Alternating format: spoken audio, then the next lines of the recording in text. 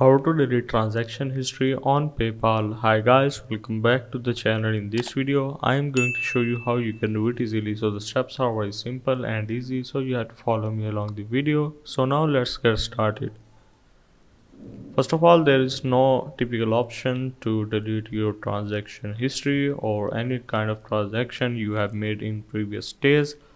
So what you have to do is to simply close your account or delete your PayPal account, so that if you want to hide your transaction history from someone,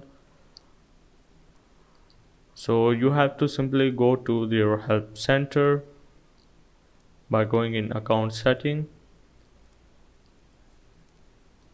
and you have to click on this help button on the top and simply go for your help center and simply search for the close your account, and also you will delete your transaction history on PayPal.